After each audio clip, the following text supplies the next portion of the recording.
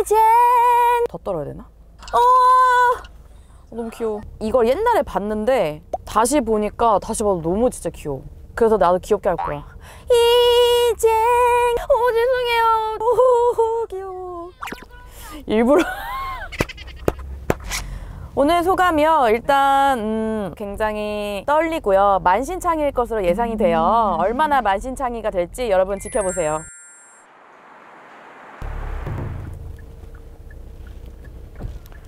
어우 추워. 내리면 되는 부분? 뭐야 이거? 뭐야 이거? 선물이야? 벌써 선물을 준다고? 벌써 선물을 준다고? 뭐지? 우와! 안녕하세요. 축하합니다. 아니 왜 자꾸 선물을 주시지? 메리 크리스마스. 크리스마스 아직 아닌데? 아니 왜 이러세요? 아니 왜 이러세요? 아니 왜 사장님까지? 저 아세요? 안녕하세요. 메리 크리스마스. 왜 선물을 주지? 무섭게? 여기 이렇게 따뜻한 곳이었어 여기가? 뭐야 씨. 뭐지 이 민망함과 당혹스러움과 행복함은? 진짜 선물인가요? 럭키데이. 네. 뭔데? 하나씩 네, 하나씩 열어보라고요? 뭐야 이게? 뭐야 이게 장난하나 지금? 장난해? 이 고무줄을 이렇게 휘황찬란하게 넣어야겠어? 이게 뭐야? 옷 선물? 아. 이룩이에요.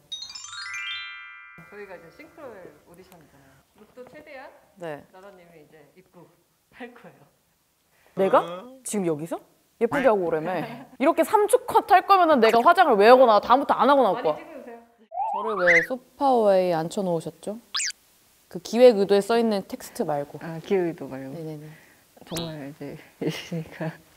잘 안 들려서 그런데 가까이 와서 얘기해.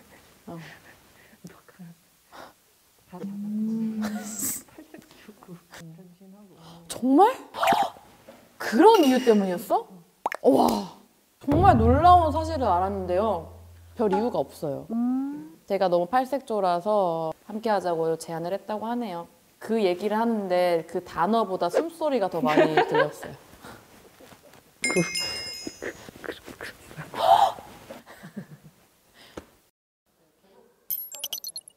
축하 파티? 나 파티 좋아하지. 진짜 다 죽인다 진짜. 야 커팅식이요? PD님 잘라도 돼요? 자 앞으로 다 나오시고요. 리본 앞으로 이렇게 쭉쭉 그려도 쭉이 아니네? 뭐 이렇게 안 써? 아니 아무리 코시국이 어렵다 하지. 자 그렇다면 저희 소파어웨이 런칭을 축하하며 커팅식을 시행하도록 하겠습니다. 여러분 우리 모두 잘해봅시다. 잘하자. 네. 아 이거 또한 안 잘리. 와! 뭐지 이 조촐함은? 뭐지? 또 있어? 하지 마 그냥 하지 마. 그냥 하지 마.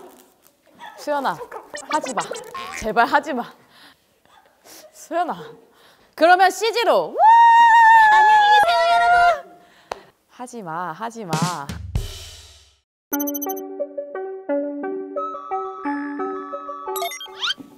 이게 좀 어때? 이 박자를 신기하게 타. 주먹이 이쪽으로 막 한 손만 들어가는데 이렇게. 아이고. 안녕하세요. 안녕하세요.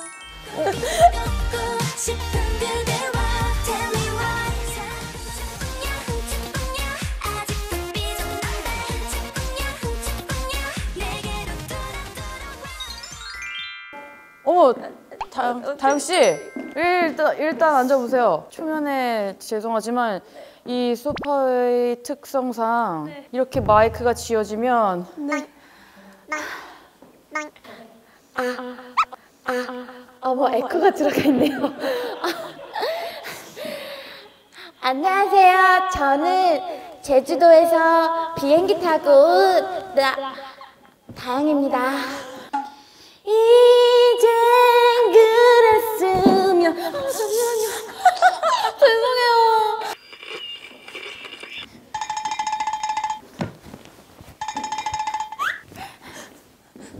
아무 말도 안 하시죠?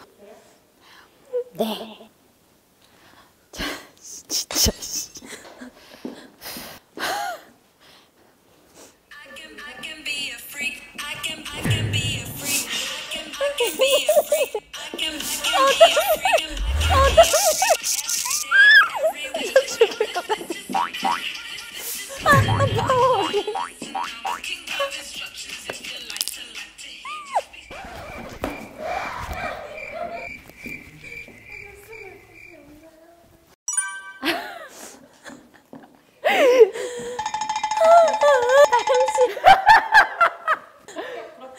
저는 합격입니다. 와! 와! 소파어웨이 모두의 오디션 첫 번째 게스트 제주시 추자도의 최고의 아웃풋이자 우주소녀의 자양강장제 같은 그녀 다영 씨를 모셨습니다. 안녕하세요. 우주소녀 쪼꼬미 다영입니다. 네. 이렇게 초면부터 제가 이제 다영 씨의 그 가장 유명한 케이팝스타 오디션 현장을 한번 따라해 봤는데 어떠세요? 저의 이 싱크로율이 어느 정도인지 아까 합격을 주셨는데 근데 네. 너무 완벽하세요. 너무 완벽해요. 너무 완벽하신데 한 가지 오점이 하나 있습니다. 그것이 뭐죠? 그 당시 시절 브랜드에 대해서 알지 못했어요. 이 절지 있잖아요. 네. 줄이 2개여야 하는데 저런! 지금 줄이 3개입니다. 이건 진퉁이잖아요. 진청을 입으시면 안 됐죠. 그때 짭이었네. 이런 디테일을 저희가 그때 굉장히 많은 스타일에 대해서 연구를 했었던 거예요. 엄마랑 책도 한 8책 정도 준비해서 왜냐면 TV 나가는 거니까. 그리고 친구들을 집에 다 불러놓고 뭐가 더 나은지 친구들이랑 런웨이도 해봤고요. 그때 와. 했는데 이 친구들이 너의 춤선이 더 돋보이려면 전 솔직히 말해서 뱅 앞머리도 해주실 줄 알았는데 그거는 또 하나 빠뜨리셨네. 맞아. 양 마이너스 뱅이 2점. 없어요. 뱅이. 그러니까. 맞아요. 또 이제 머리 얘기가 나와서 그런데 그때 이렇게 양갈래 머리를 하고 계셨잖아요. 그 양갈래를 하는 특별한 이유가 있었나? 아니면 평상시에 그때 양갈래를 즐겨 했는지. 그 당시에 얼짱 시대가 언니들이 항상 양갈래를 하셨어요. 얼짱 언니들이 양갈래를 했던 네, 기억에. 항상 그 아시죠? 언니들이 양갈래하고 이렇게 사진 찍으시는 그렇죠. 이렇게 잠깐만. 우리 다영 씨 그 연배가 아닌데? 아니에요. 저 얼짱 미안한데? 시대 세대였어요. 얼짱 시대. 우린 진짜 얼짱들이 있던 시대고 얼짱 시대라는 프로그램이 있던 시대. 맞아요. 이렇게 아니면 이렇게 이거 아니면 알죠. 이렇게 아니면 그 포토샵으로 여기 삼각형 이렇게 잘라서 맞아. 저도 얼짱이 되고 싶었거든요. 나도 얼짱이 될 거야. 난 케이팝스타의 얼짱이 될 거야 하고서 이제 양갈래를 하고 맞아요. 나오셨구나. 쫑 하고 갔었어요. 저도 어떻게 얼짱 언니 같아요? 너무요. 제가 펜을 쓸지도 몰라요 그때. 언니를 봤으면 제가 얼짱이었다면 네. 사실 지금 봐도 촌스럽지가 않아요. 촌스럽지 않아요. 요즘 들어서 많은 분들이 그 영상 조금 많이 봐주시고 그쵸, 계신데 네. 사람들이 이 제주 소녀가 우주 소녀인지 이제서야 이제 매치를 해주시더라고요. 제주 소녀에서 우주 소녀로 네. 이젠 우주 소녀가 됐으면 좋겠네.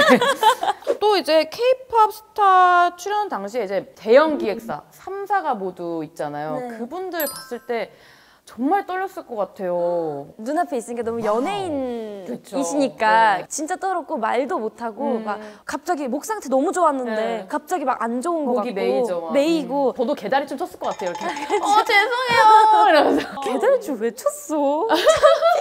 혹시 뭐 다른 또 뭐 오디션 이런 것도 많이 보셨어요? 저 아무도 모르시는 게 있는데 최초 공개? 초등학교 6학년 때 케이팝스타 나간 거고요. 네. 초등학교 5학년 때 위대한 탄생이라고 오, MBC에 근데 그때 소리 소문 없이 통편 나가셨군요. 그러니까 잠깐 하고 아하. 네 잘렸어요. 그래서 그때 엄마가 한번 서울 올라가 봤으니까 이제 접자. 꿈 접자라고 했는데 뭐 먹고 살지 나 커가지고 어른들이 6학년 좋아하지. 때? 네. 6학년 때 저는 뭐 그냥 놀고 뛰어놀고 제 고민을 알아주는 친구들이 있었어요. 친구들이 그때 그 케이팝스타 ARS 신청 번호를 저한테 건네주더라고요. 야, SM, JYP, YG가 오디션을 연다는데 너 해봐라. 그 계기로 이제 가수를 포기하지 않았기 때문에 이제 스타쉽이라는 회사 들어가서 우주소녀로 데뷔를 하고 지금 아주 활발하게 활동하고 계시잖아요. 맞아요. 축하드립니다. 포기하지 않은 것을. 포기하지 않을 거야. 한 가지 또 사실을 알게 됐는데 웹드라마 연애혁명에 출연 중이신데 이 또 배우 오디션을 봤을 거 아니에요? 네. 또 이제 이런 가수 오디션이랑 배우 오디션의 좀 차이점이라든지 배우 오디션은 제가 처음 처음이었어가지고 당연히 안 될 거라고 생각을 했고 들어가니까 막 엄청 많이 계세요. 카메라 보고 한번 웃어달라고 하시는 거예요. 아, 그럼 너무 민망하죠. 네, 그래서 이렇게 웃었어요. 이렇게. 혹시 장르 공포였나요?